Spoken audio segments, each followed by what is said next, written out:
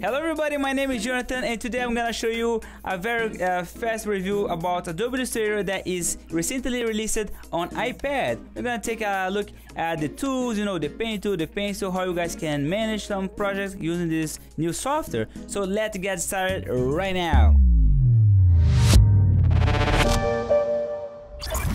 So guys, if you are very new here, I'm Jonathan. This channel here is for illustrators, designers, and artists. I do graphic illustrations, so make sure to hit the subscribe button already to learn more about illustrations. So let's suppose that is your first time using the Adobe Illustrator on iPad, and you guys will need to sign up in order to have the access. So if you don't have the Creative Cloud, you need to pay monthly in order to use this app.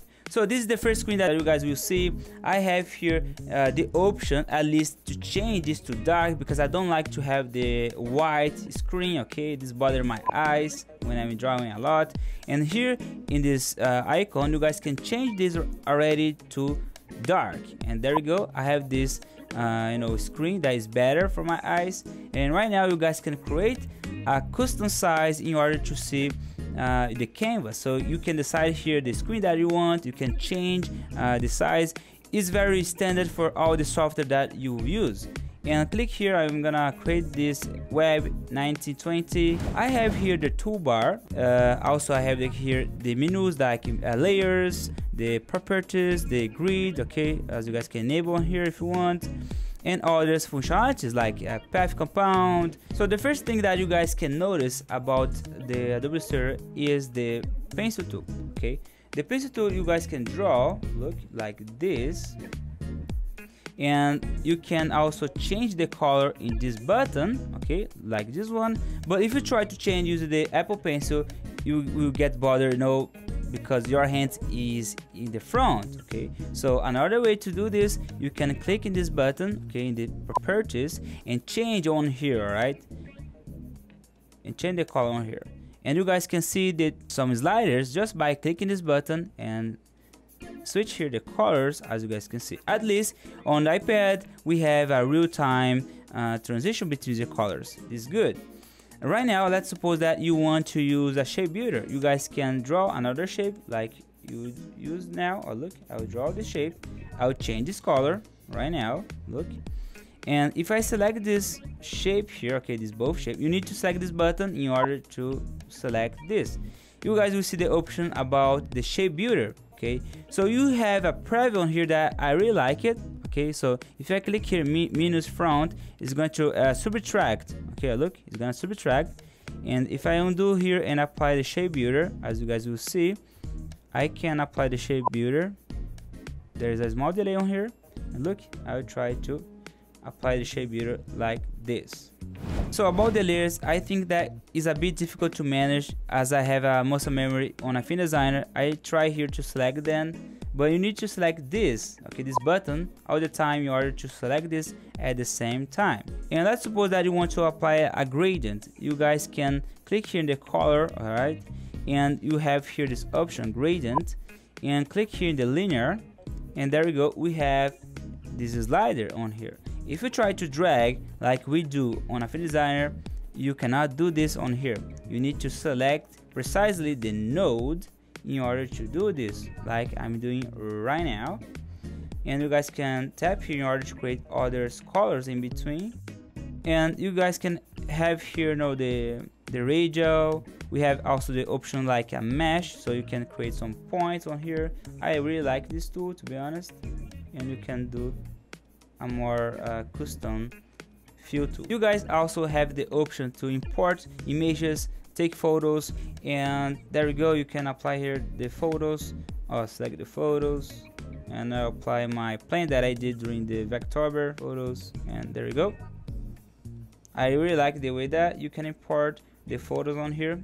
Seems to work smoothly. So guys, here we have some options below. Okay, so you can drag on here in order to change the opacity. The first one is opacity. The second one works only for shapes, okay, for the curves. So if you draw here this line, as you guys can see, okay, I'll make this as dark. And right now, when you select this curve, you can change the stroke on here. And let's suppose that you want to make this rounded. On the properties panel, you can change this to rounded, as you guys can see. Alright, you have some few options to change on here, like blend mode. So the properties is a very important panel in order to change some attributes on here. Right now, if you want to, for example, change this layer arrangement, you can select the object that you want to apply. On here you can just drag in order to arrange this faster. You can also lock it if you don't want to move this. All right, also you can, let me try to select this again, and also you can group by selecting. Remember, in order to select multiple objects, you need to select this like I'm doing. Hold here and select. So you guys can group in this button right now. Look, there's a button here, and as you guys can see the result, grouped and ungroup. And right now, if you want to use this option, okay, you guys can duplicate this. Okay, we have an option here, okay, that you can duplicate. Click here and you can duplicate. Also, you can delete by clicking here in the garbage, as you guys can see. There you go. So guys, right now I'm gonna open a project that I did using Affinity Designer. This one, let me show you. This is the project that I did using Affinity Designer, and I've just exported this as SVG in order to open on Adobe Illustrator. Okay, and here we go. I have this project, and let's say that I will try here to draw his face. So the first thing that I will do, I will select some shape. As you guys can see, we have some few options to the shapes, and right now I'm gonna select here the lips, and I will draw here, and I can change here the stroke if you want. And in this button you guys can switch between the colors. Okay, I will remove here the stroke. I don't want to use the stroke, and you guys can use the color picker in order to use the same color from here. Let me try to use this one. I'm trying to select this right now and click here. There we go. I'm having a bug, I guess, because I'm trying to select this color and I'm not getting this color properly. I want to use this color. Okay, it's working now. Look, you guys, you can duplicate this right now. Look, if you want, on here, or you guys can use the mirror. All right, you guys can use the mirror. How? For example, here we have this button, okay, and you have the mirror. Just click here, mirror, and right now you have the options to make the distance between the objects. And as the mirror will have just in another side, I will bring this to here. Okay, I just want to change this one right now, like this. If you change one side, it's going to change another side as well. Okay, like this one. And right now I'll do here the eyebrows. Look, and of course I want to have this a curve. Okay, I don't want to have the fill. I will try here to switch like this. Okay, and guys, look at this. I have some nodes that is really bothering me, but you guys can make this better by doing that. Look, we have this option that is moving. Make this higher, and I'm gonna delete this shape. I don't want to have this one, and I will do this again. Look, I will do this again, and you guys can change here the size, okay, of the stroke width by, and if you guys try to apply here this inside of the mirror, let's try to do that. I think we will need to click here again, mirror, and bring this one by one, I guess. And let's suppose that you want to make this rounded. Click here on the properties, click this button over the caps, and you guys can change here like I'm doing right now. To show you how you guys can do a nose, I will do here with the pencil, as you guys can see, just like this. Okay, and I'll do here the mouth shape, just like that. You guys can click in this button in order to move this. All right, like this. And let's suppose that you want to make a shadow here below. You guys can use the pen tool and draw. Let me select this pen tool and draw the shape. Okay, right now I want to make the fill dark. How? You have the stroke that I don't want to use this one. Click here to make this turn it off, and I want to make a kind of shadow here. Of course, you guys have some options to control the nodes. You guys can see on here, okay, the path that you can make this like converge to curve. All right, as you guys can see, You can control here below a kind of shortcut that you can convert to a sharp. You can make this rounded. I really like these shortcuts. These are time saver. One thing that I really like about the ADOBE Illustrator, we have here the Reese. So basically, if we select this shape, as you guys can see, I can apply here the Reese and erase the shape. Look, we get this kind of result, as you guys can see. So for now, we don't have a lot of options. If I want to apply the layer effects, I cannot see the layer effect on here. But I think it's very new, you know, for this app to have this right now. But I truly hope that Adobe will improve this, because we are, you know, paying this monthly, and I really hope that they will bring a better optimization here. Because if you try to draw using the pencil tool and using smooth, you guys will notice a huge lag, as you guys can see. Okay, should be some kind of performance that we have on here. But in case you apply this curve without the smoothing, it works pretty well, to be honest. Look, very in real time. If we open here, you know, the clipping, I found this a bit difficult to use the clipping compared to the Affinity Designer. Because, for example, if I draw here a shape, let me show you right now. If I try to draw a shape and I want to apply this inside, okay, let's suppose that I want to apply this inside.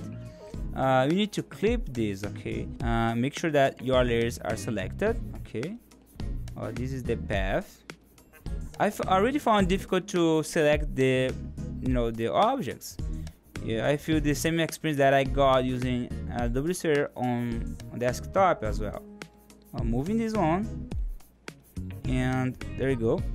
Here we have two paths. I want to select this, but I need to toggle on here and select. Okay, now it's selected. But if you click here in this button, you guys will see these options. Okay, the object options. You can ungroup this. You can apply. If you keep this grouped, you cannot apply the clipping. Selected. Okay. Let me ungroup this. Oh my gosh. I will try to ungroup this, and right now I will try to clip this or make clipping mask. What's gonna happen? The clipping will be applied in this shape here that is above. I don't want that. I want to clip this one here inside of that one below. Because, for example, if I try to do this using Affinity Designer, and let me show you a very small comparison to the Affinity Designer in case you don't know about Affinity Designer. We have a so far easy way to do that on Affinity Designer, even the selection here. Vectorizing. You do not need to use the shape builder in order to slice the shape that is outside, okay. And for me, to be honest, I have, you know, so far a good experience about this. And on there, using ADOBE Illustrator, you don't have the options to use. You cannot use the, for example, the layers, styles, or even some adjustment that is very useful. So using here ADOBE Illustrator, I found it very difficult to apply some basic functionalities. So basically, you guys can use here the shape builder. If I select this both path right now, click here this button. Okay, why is not working? Now it's working. Shape builder, and you guys can do this. Okay, and again, if you move this just for, you know, on here, it's gonna be out. If you click here this button, you guys will see just few options: AI, PDF, SVG, PNG, and PSD. You don't have JPEG, you don't have EPS. On Affinity Designer, my friend, you have more options. Okay, we have the vector persona, the raster persona, and also the export persona. And on here, you guys can see so many formats that you can export using Affinity Designer. So why I'm telling you this is because the price that you pay on ADOBE Illustrator doesn't worth it. Doesn't worth, because on Affinity Designer it's just one time purchase. So this was my quick review about ADOBE Illustrator. Okay, we have, you know, these preview lines on here, and look, if you compare again with Affinity Designer, the tools that we have on here is so far, you know, better. So guys, there one thing that I'm really missing here on Adobe Illustrator. If I try to make a curve, you know, like width pressure that I'm gonna show you on Affinity Designer, look guys, I cannot see these options to make this thinner to thick. I cannot see that. Come on, Adobe, I cannot do that, really? Look, I will try to apply here on Affinity Designer, and here we have these options to change the width and also, you know, the pressure. I cannot see this on Adobe Illustrator. Okay, I cannot see this option on Adobe Illustrator. I'm trying here. I was trying here to figure out how to apply that, but I cannot see this option. If I select here, I have this option here, but I didn't like this, to be honest. I didn't like it. If I do this converts directly to, you know, a curve. I don't want you know, this shape. I want to control this like I do on vector brush.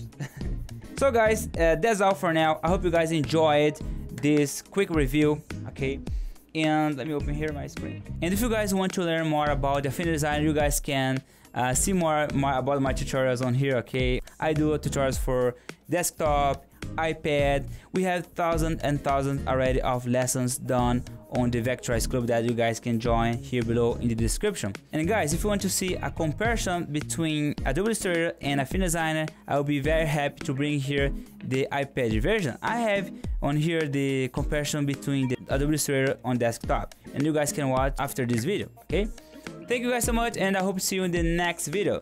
See ya, bye bye.